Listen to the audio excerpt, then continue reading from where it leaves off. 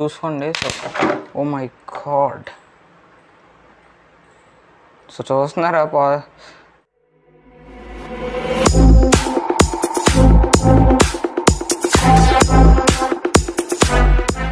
Hi guys, this is Ram. Welcome back to our channel PSM electronics.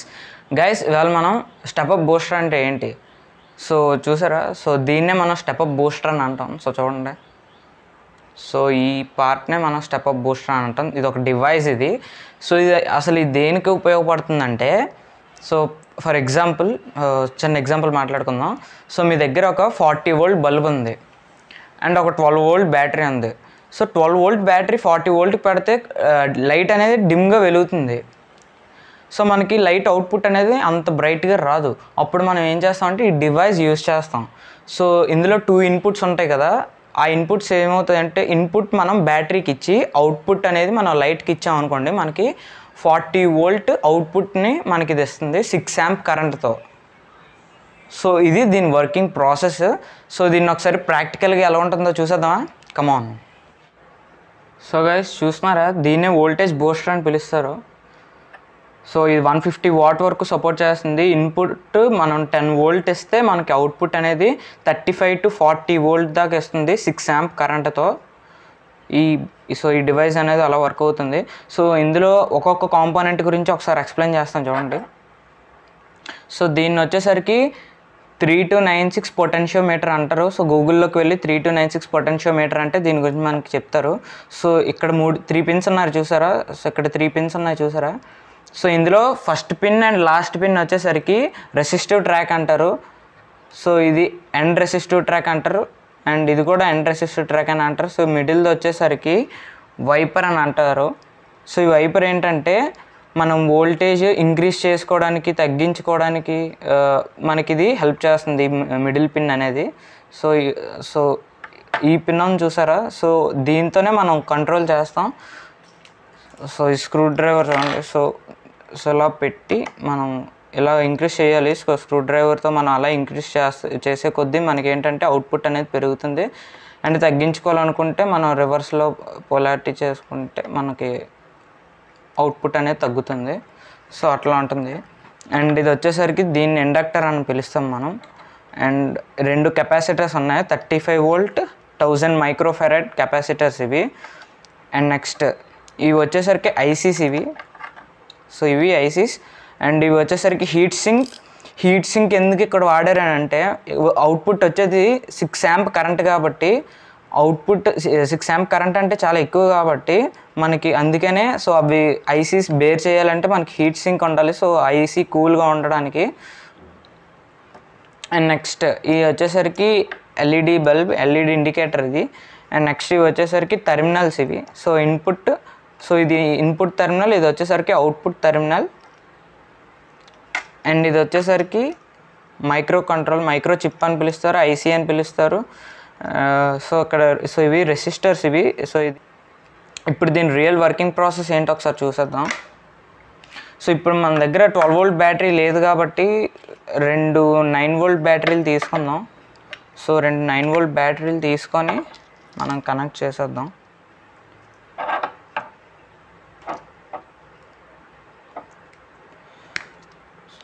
Connect చేసేస్తున్నాం ఇక్కడ.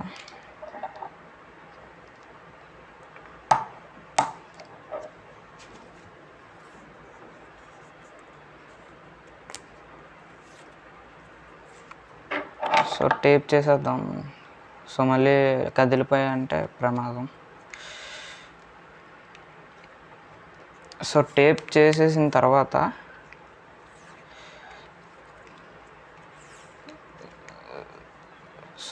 So నేను video తీస్తున్నాను కాబట్టి టేప్ చేసుకుంటున్నాను. సో ఇవి మళ్ళీ కదలకూడదని. సో మీరైతే ఏం టేప్ చేసుకోక్కర్లేదు, ప్రాబ్లం ఏం లేదు.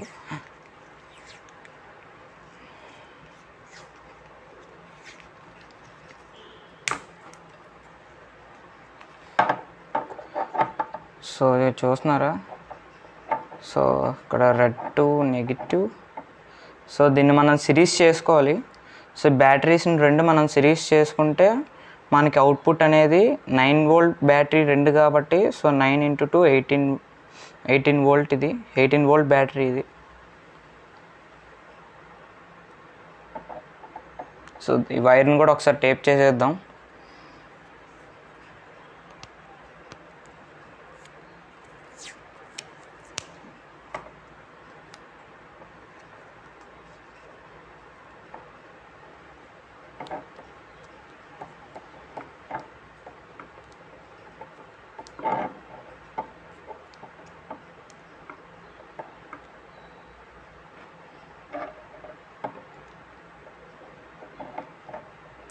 గైస్ చూస్తున్నారు కదా, సో 18 వోల్ట్ బ్యాటరీ రెడీ అయిపోయింది.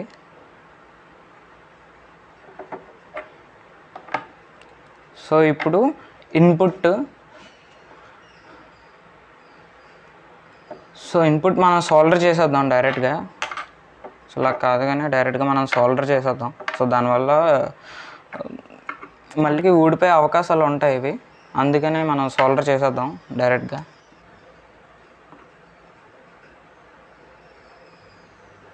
సో ఇప్పుడు సోల్డరింగ్ చేసేస్తున్నాం. సో ఇన్పుట్ పాజిటివ్ ఒకటి,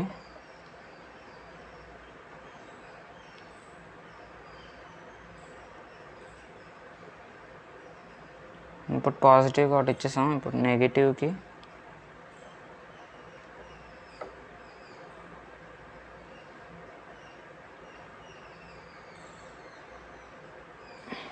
సో నెగిటివ్ కూడా ఇచ్చేసాం.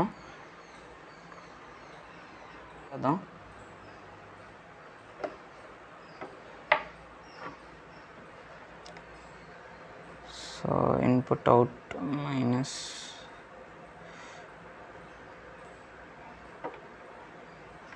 అండ్ ఇది వచ్చేసరికి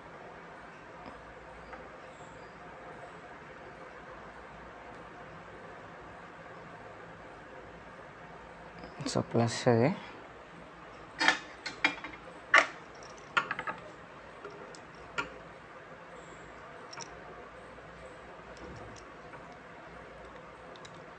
సో వైర్లు దేనికి తగలకుండా చూసుకోండి. So oh my God,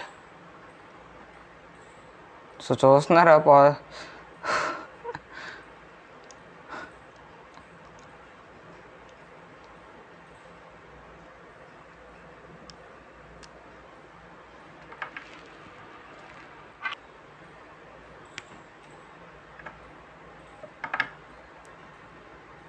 so output వచ్చేసింది.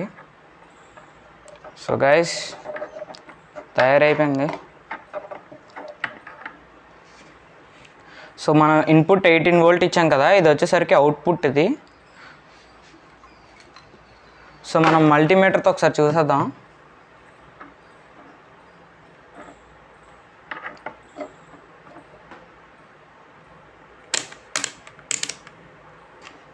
సో అవుట్పుట్ మనం 40 వోల్ట్ వస్తుంది కాబట్టి, సో దీని నుంచి 40 వోల్ట్ వస్తుంది కాబట్టి మనం DC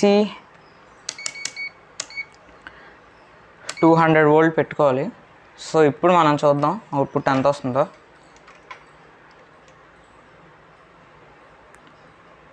so positive to positive, negative to negative. So చూస్తున్నారా 35 వోల్ట్ వస్తుంది అవుట్పుట్. సో చూస్తున్నారా 35.3 వోల్ట్ వస్తుంది. ఫస్ట్ మనం ఇలా కనెక్ట్ చేసేసేయాలి.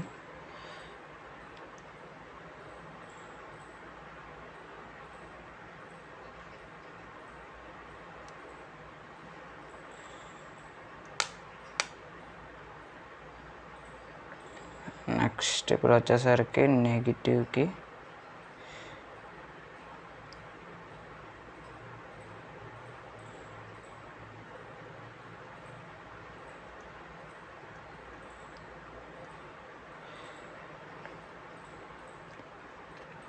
సో గైస్ రెండిటికి కనెక్షన్ ఇచ్చేసాం కదా.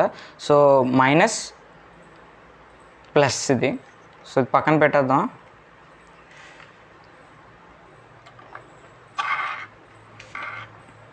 సో ఇప్పుడు ఈ పాయింట్ చూడండి ఇక్కడ. సో పాయింట్ చూస్తున్నారా, సో ఈ పాయింట్ చూడండి ఇది. సో ఈ పాయింట్. సో ఇప్పుడు మనం వోల్టేజ్ని ఇంక్రీజ్ చేద్దాం. సో ఇక్కడ మీరు చూడొచ్చు, మీరు ఇక్కడ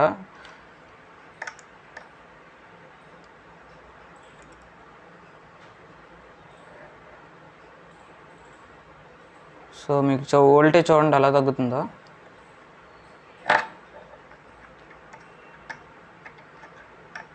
సో వోల్టేజ్ చూస్తున్నారా?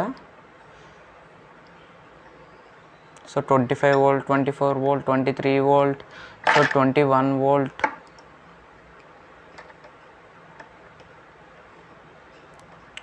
సో 19.4 volt, 18.6 volt చూడండి. సో అలా డిగ్రీస్ అయిపోతుంది. సో అంతే. So 17 volt, so minimum degree 17 volt వరకు డిక్రీస్ అవుతుంది. సో మనం ఇచ్చింది 18 volt కదా. సో ఇప్పుడు చూడండి ఎలా ఇంక్రీజ్ అవుతుందో. సో చూడండి 19. సో మనం ఇచ్చింది 18 volt కదా. అవుట్పుట్ చూడండి ఎంత వస్తుందో. ఇంక్రీజ్ చేసే కొద్దీ 23 volt, 24.745. సో అలా ఇంక్రీజ్ అవ్వచ్చు. సో అలా 35 volt వరకు ఇంక్రీజ్ అవుతుంది ఇది. సో 27.28, 29 volt, 30 volt, 31, 32, 33, 34, 35 అంతే. మ్యాక్సిమం 35.3 వోల్టేజ్ వరకు మనకి ఇంక్రీజ్ అవుతుంది. సో ఇదే లాస్ట్ రేట్. సో ఇదే స్టెప్ అప్ బూస్టర్ తాలూకు అడ్వాంటేజ్. సో ఇన్పుట్ మనం 18 volt ఇచ్చాం, కానీ వచ్చేది మనకి 35 volt. సో ఇది మ్యాక్సిమం ఎందులో యూస్ చేస్తారంటే యాంప్లిఫైర్స్లో ఉపయోగిస్తారు, నెక్స్ట్ ఎల్ఈడి లైట్స్లో ఉపయోగిస్తారు. ఎందుకంటే మనకి కార్ బ్యాటరీస్లోని అవుట్పుట్ అనేది 12 volt బ్యాటరీ మాత్రం ఉంటుంది. సో అప్పుడు ఈ కన్వర్టర్స్ ఉపయోగిస్తారు. సో ఈ కన్వర్టర్స్ ఉపయోగించి సో 12 volt నుంచి మ్యాక్సిమం ఇన్పుట్ వచ్చేసరికి 35 volt. ఇదే కాదు, ఇంకా పెద్ద పెద్ద ఉంటాయి. సో 35 volt ఇది చూస్తున్నారా. బట్ కెపాసిటర్ 50 volt ఇచ్చారు కాబట్టి మ్యాక్సిమం 42 volt వరకు వెళ్ళే అవకాశాలు అయితే ఉన్నాయి. సో ఈ పార్ట్ వచ్చేసరికి రేపు మీకు వస్తుంది. ఈ పార్ట్ వీడియో వచ్చేసరికి రేపు వస్తుంది. సో చూస్తున్నారు కదా.